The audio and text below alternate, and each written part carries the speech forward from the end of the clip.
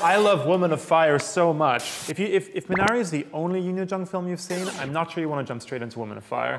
Woman of Fire, good. All right, time. You're watching Movie Talk. Youn Yuh-jung!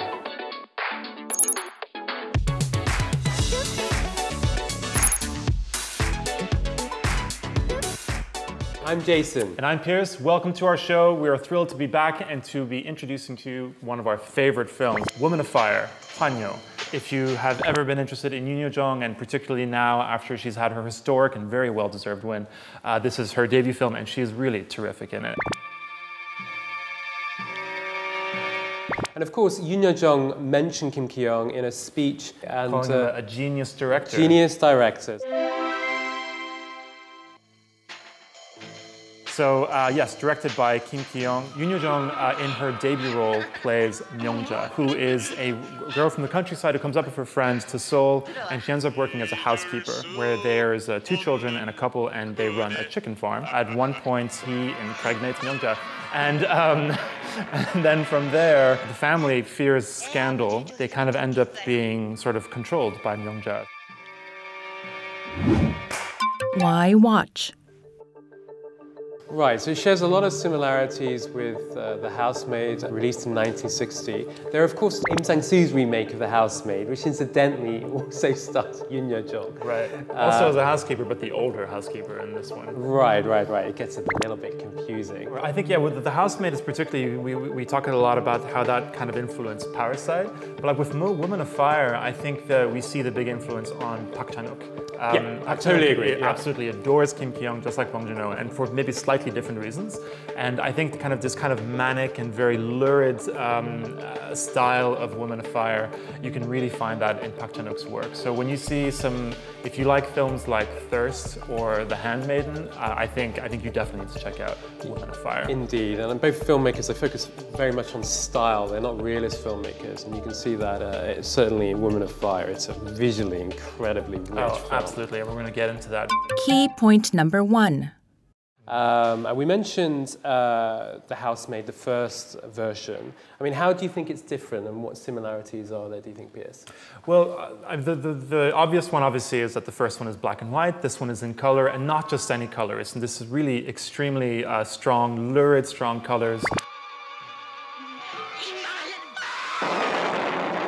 But so that's one of the differences. I think really, with all these different Housemaid versions, it's the same story. He changes the images a little bit, but it's often the same symbols. But I think the really interesting thing is how he uses the same story to reflect where society is at that moment. So it's society in the early 60s, society in the early 70s, society in the early 80s, and how this kind of cosmopolitanism and this change between kind of like progress, traditionalism, and modernity has kind of gotten starker and starker over those times. What do you think, Jason? Yeah, no, that's a really interesting point, because in the first Housemaid film, it's very much a kind of social commentary in terms of like this idea of trying to kind of climb up the social ladder. And you see that kind of playing out in Parasite as well.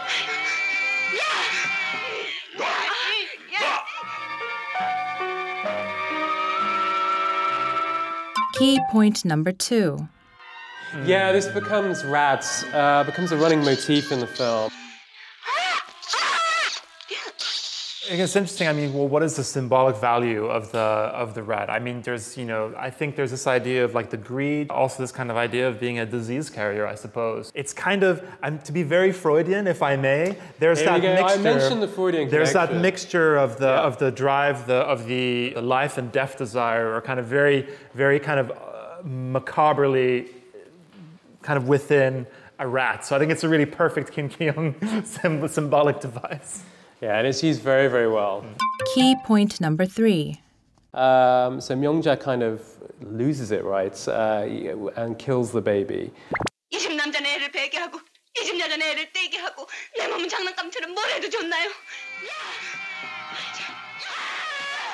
And I just love the way he edits the films. He throws in this like crazy imagery, these like montages as well.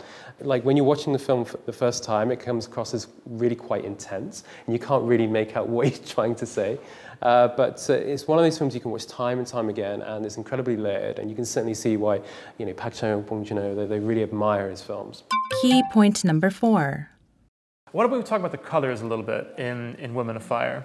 Particularly red, right? Yeah. There's all this kind of red and blue in the film, which I really adore. You have like these lights in the living room, which is literally like blue lights and red lights, and they get kind of mixed up. And you have this Red Bull she keeps using that ends up being this kind of aphrodisiac. And so the red is a symbol of like desire and kind of carnal pleasure, but also kind of like violence, and it's quite foreboding. And you have all this blue, this placid, calm blue. But actually, if I may be very bold and plug my old website. Here we go. Here we go. No, just it's not active anymore. Resist. But the reason I want to do it is because I love Woman of Fire so much that I use the still from it to make the logo of my website. So I love that red and that blue. The whole film is full of images like that. So you don't need to visit my website.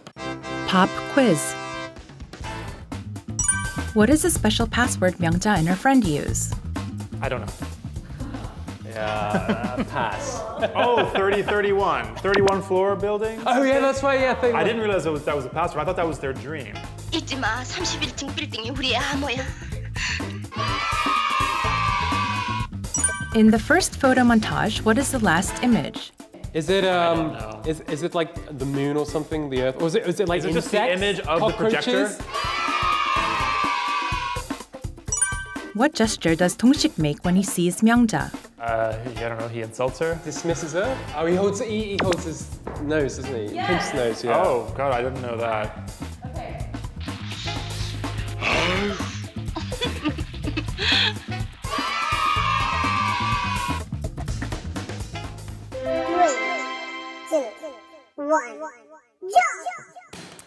Woman of Fire is a lurid and deranged domestic thriller from the brilliant mind of Kim Ki-young with a scintillating debut performance of Academy Award winner Youn Yuh-jung.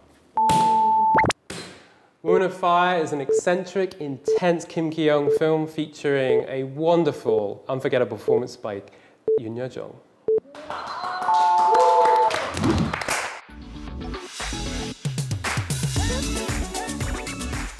Thanks for watching. If you're watching us here now on YouTube, and if we've whetted your appetite for the film, please do check out the film. There's a link below in the description. Woman of Fire. Ganchu!